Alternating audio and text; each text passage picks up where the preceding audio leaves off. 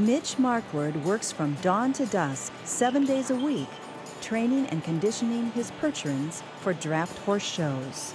I always kid they have breakfast before I get my coffee, and they always do.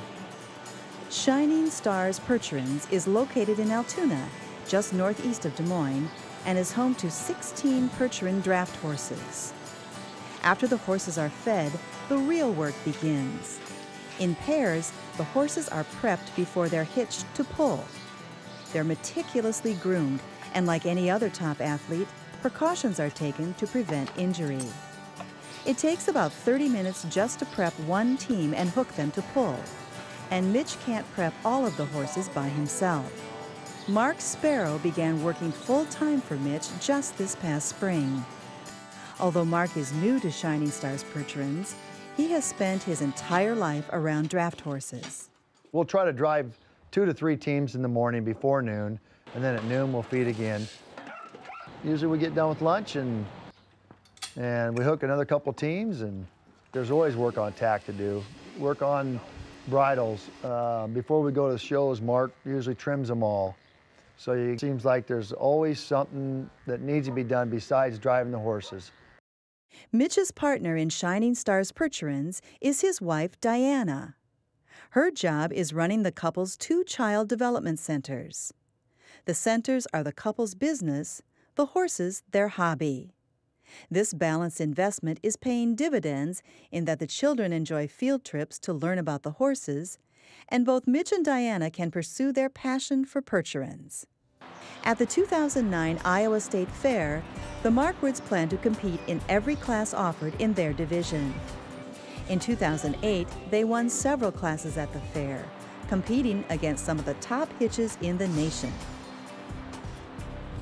Today, the Marquardts are accomplished hands at hitching.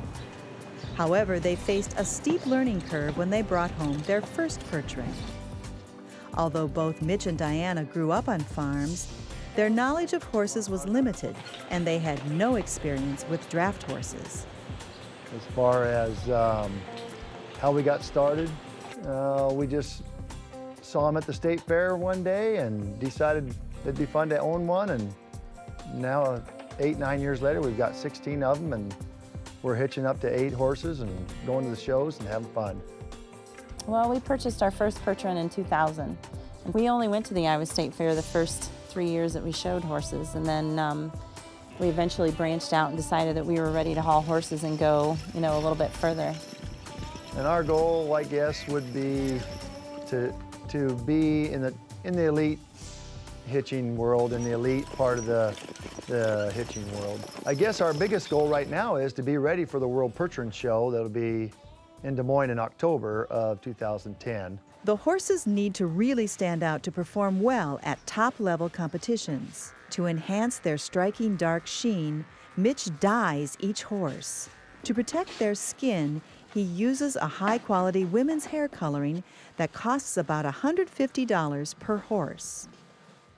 The movement of the horses also needs to be eye-catching and at the same time meet certain standards.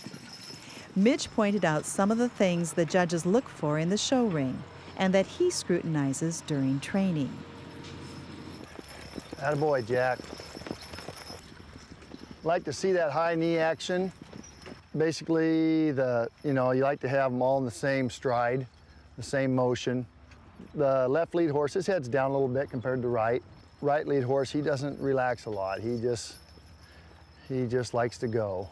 Harnessing the power of 4 horses, each weighing around a ton, takes both experience and finesse.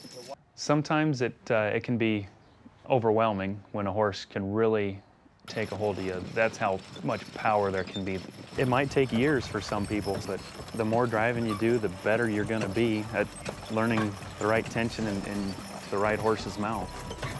They like to see a nice headset with the noses kind of tucked in. So they're pretty much in step right there.